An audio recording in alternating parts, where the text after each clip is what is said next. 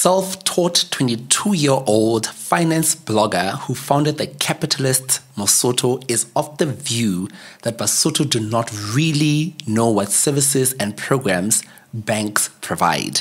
This is according to the article in The Reporter.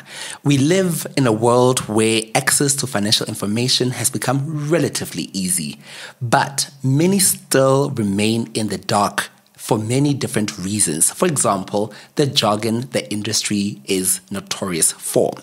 In today's episode, I chat to Relebohile Kabelo, a young blogger on a mission to educate Basotho youth, in particular, on finances.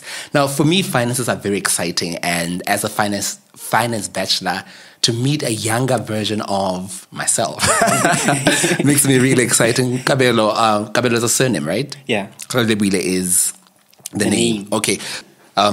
So, Relebohile, you are very popular on social media under the name Ngoanabo Banka. So maybe talk us through where does that name come from? The name comes from FNB. There was a time around this year, around June, August, somewhere there.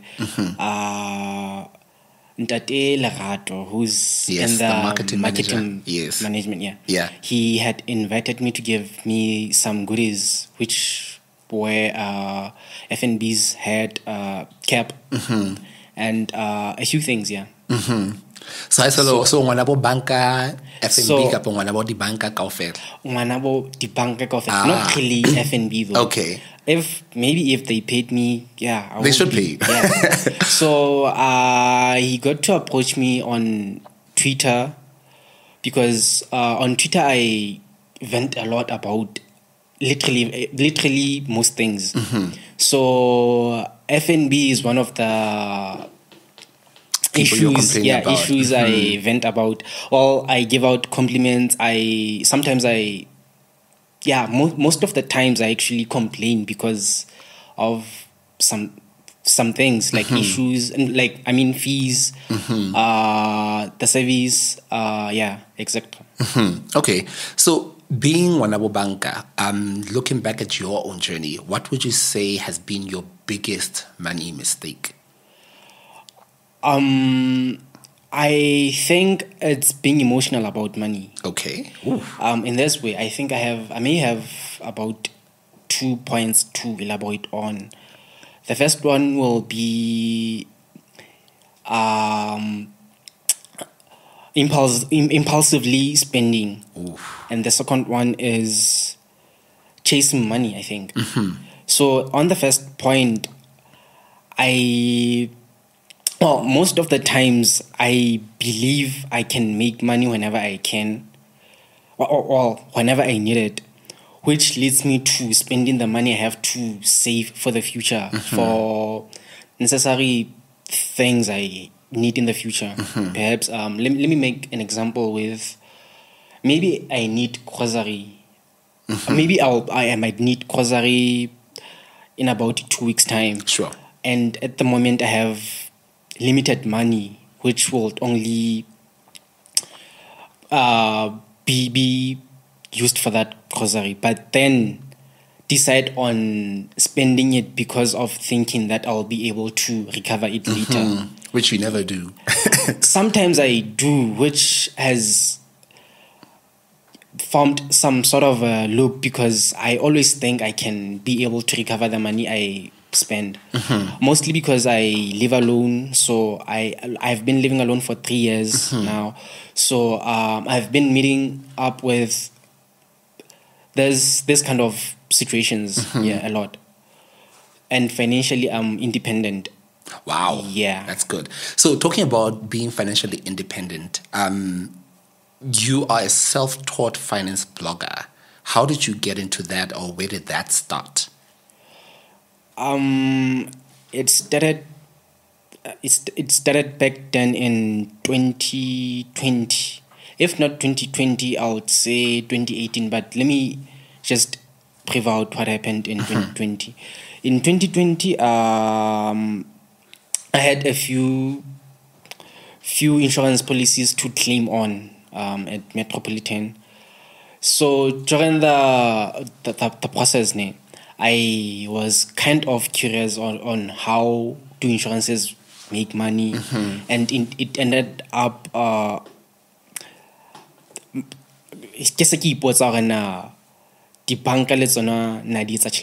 so I was actually, it actually came out of curiosity. Then a few months later after that, I decided to buy this book called Understanding South African Financial Markets. Yeah. And yeah, prior to that, which was in 2018, I had psychosis for 4 months. And then when I had to go back to school after 4 months, because I had recovered, I couldn't go back to school, so I had to take the whole year off.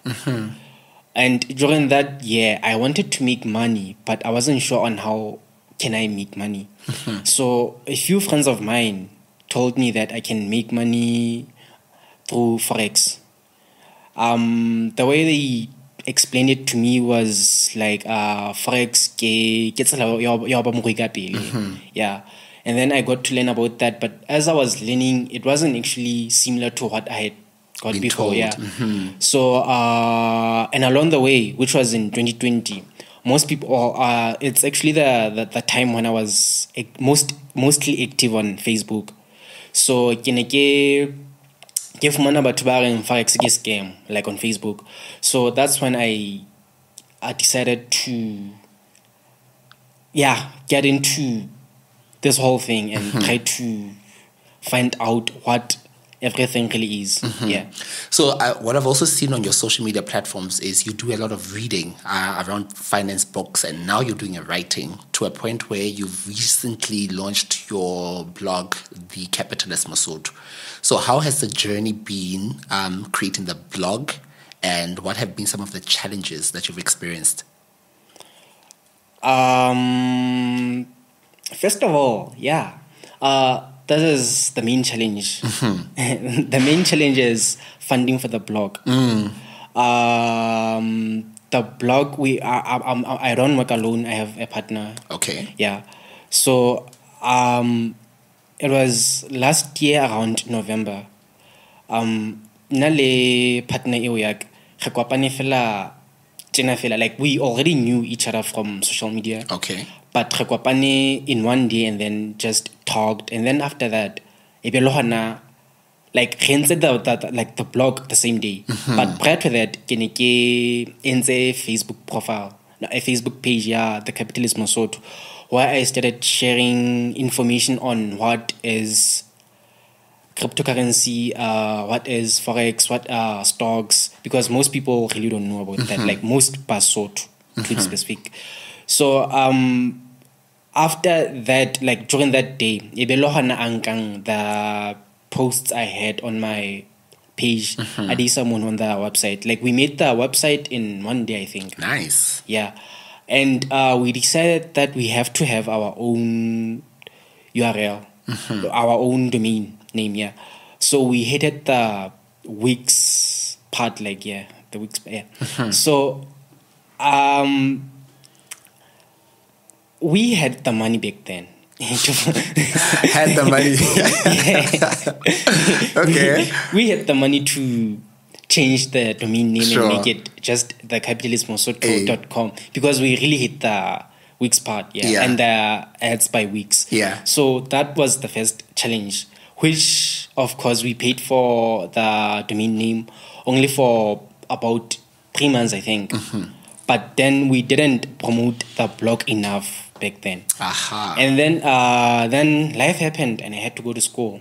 My first year in National University of now. I'm sorry about that. Yeah. But so I was kind of preoccupied to keep on updating the blog. But recently, that's when we decided that okay, that's fine. We'll use the domain name we already have, which has the Wix part, okay. So I think I want to take it back. Well done on that as well. And one, I still want to know, do you still have the money? Because you said back then we had the money. So do you still have the money, or some kind of money right now? Okay, here's the thing. we don't really have the money. Like, that's the issue. Currently, we are sort of in trouble because of our personal issues. So we don't really have the money for the blog, because we are also stressing on the point of how are we going to monetize. Yeah. And that's a very important question. But on the point of monetizing, I want to take it back to the banks. On social media, you've been talking about, recently talking about the Botebelela account. Okay? Yeah. And for me, I got excited. Hobani, the Botebelela account is such an amazing product. Yet so many Basotho, particularly youth, don't know about this account, which is available across all the banks. So maybe share your thoughts on the account and what you'd want people who are your audience to know. Okay. Well, I'm sorry to say this, but first of all, when I realized the account, Botebelela account, I was sort of disappointed to myself, and I felt more like a retarded person, because account account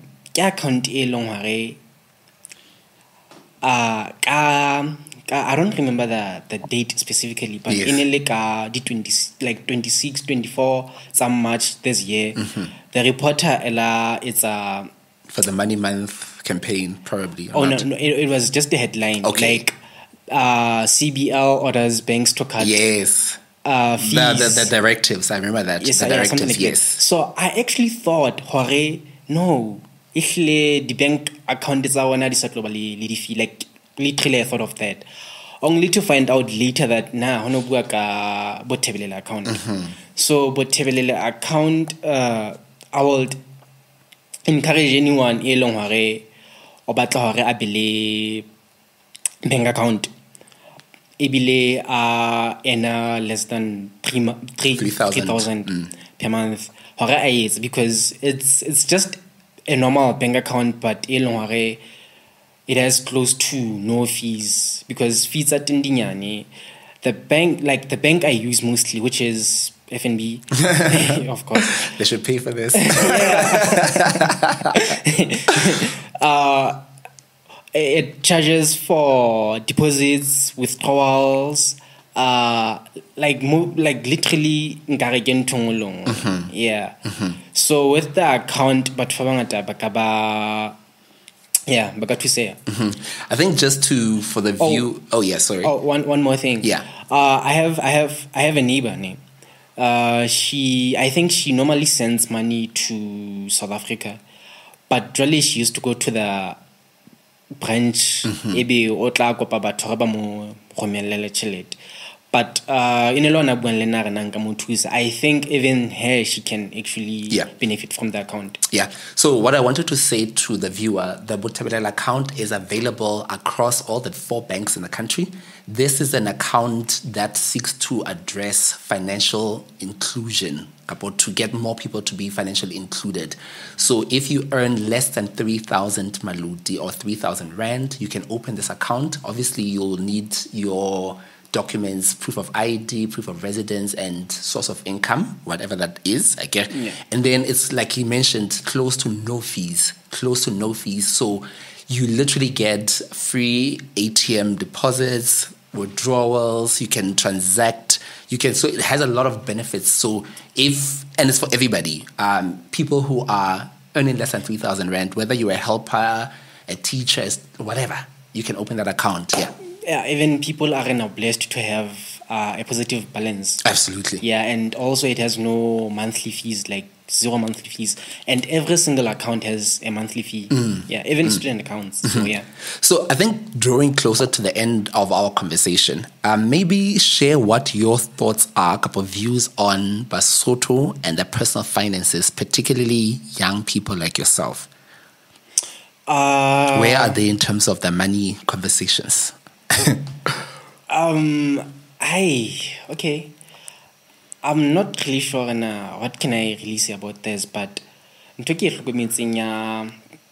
the youth, people like me. 2000. Yeah. I don't really consider myself 2000, but okay. yeah, because cool. Yeah. But ke ntho hore re nahana hore re ka ba barui ka pele, like we are chasing that wealth, instant gratification, of which I don't really recommend that, but rather I recommend people to look deeper into compounding, like compounding as in every single area of our lives. Like a person who works out, work out and then over consistent. It's more like compounding to a positive something. But moto hansa work out and then after a few days, let me take a day off, and then the following day he says the same thing. It was like compounding a bit on the negative side. So I think people should just compound. An example can be there are different types of investments, or let me just say securities, financial securities available in Lesotho. Masala, can I mention the companies? Putadi Chaba, Ekaba Masala, but most people think or it can be enriched. It can be literally any form of financial security available, which will help people to keep up with inflation. Because compounding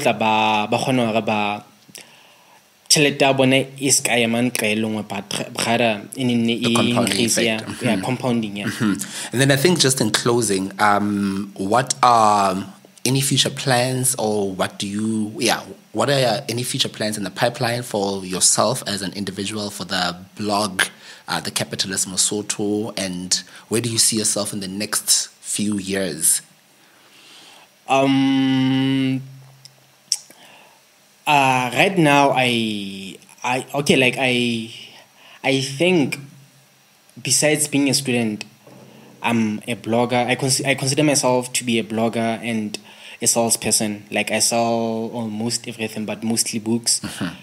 But on the blogging side, I want to focus more on blogging and get so that I fully get into blogging. So in terms of the blog, the only one blog I have, which is the Capitalist Mosotho, the name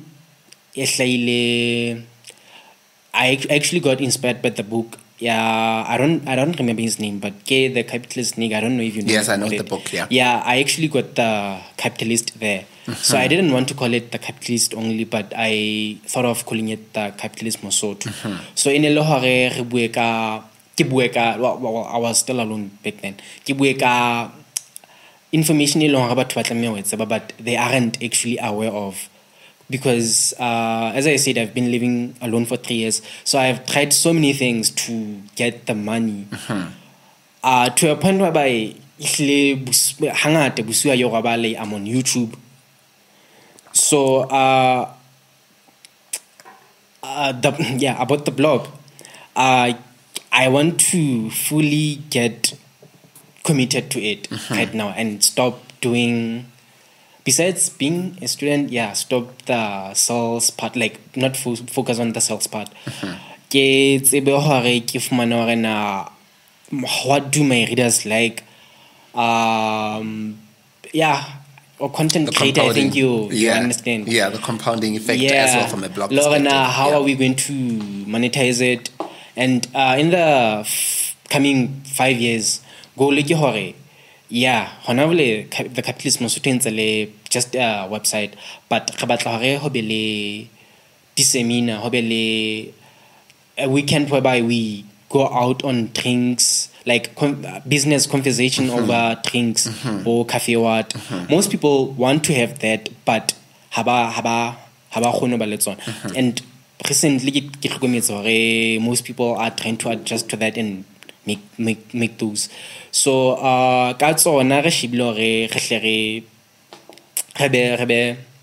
helpful to our readers, Okay, nice, man. I think those dreams are very valid, and I think just in closing, what advice do you give to young Basotho specifically? What's your advice to them or words of encouragement or words of inspiration?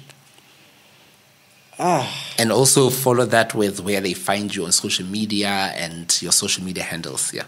So what's your advice to young people? And then where do they follow you if they want to connect with you or want to follow you on social media? On the part whereby they want to connect with me, ke kopa hore ke tla give my details. Sure. Yeah. So but Ngoanabo Banka, so batla bona. Yeah. Ngoanabo Banka, yeah. So an advice I found young people is that Deep. okay, like Takatsaka, they normally don't work because they like we want something to blame. Yeah. Or someone to blame. And happy most of my age mates, it's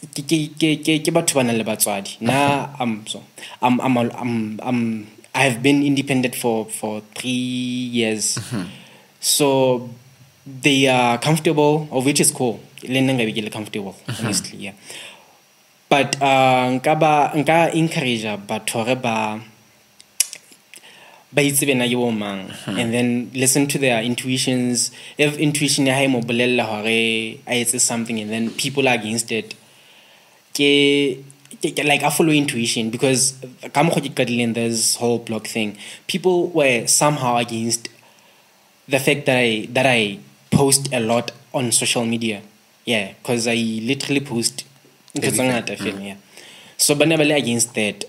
But right now, it's somehow different. Yeah. Okay. So I've been chatting to Relebohile Kabelo, also known as Ngoanabo Banka. And firstly, quick disclaimer, what we spoke about here does not constitute as financial advice. If you are looking for financial advice, speak to an authorized, registered, licensed financial planner or financial advisor or a financial coach. Secondly, and this has been such an exciting conversation, because when you see young people coming into an industry so complex and simplifying finance, it really gets me super, super excited. Of course, I will link all his contact details and social media platforms in the description below so that you can follow him. But yes, he is on social media. He's very active on Twitter and Facebook. And of course, do head over to his blog, the Capitalist Mosotho, which I'll also link in the description below. And of course, if you've been listening to this podcast and watching this video on YouTube, you know the drill. Give it a thumbs up, leave a comment, subscribe, and share it with other people so that we can grow the community. But also let us know, particularly as a young person, that Kabelo says that follow your intuition and believe in your dreams. So what are you doing as a young person in this economy where things aren't always easy for young people? What are you doing to better your life, to sharpen your skills, and to create opportunities for yourself? Until the next video. One more thing. Sure. I sell books. You sell books? I sell yeah. I want to focus on the blog, but I also sell books. You sell books. I want them to be my passive income for now. Yes, yeah. I love that. So young people, if you are not doing anything, he's selling books. So I'm sure you can sell something to make an income. And I mean, he did say he's financially independent. So that is a big I'll be grateful, yeah. Yeah. So thank you for coming to the podcast. I hope things will work out for you. I hope the blog will grow. Like you mentioned, the compounding effect, it takes time to build, you know. Yeah. So people will see you. The banka sent it to Ubona, Babuisa Ngoanabo Banka after all. So hopefully all the banks will jump onto this guy, because I believe that he is about to transform and disrupt the industry. So until the next video, love, peace, and money. You said it, not me. Cheers, guys. Thank you.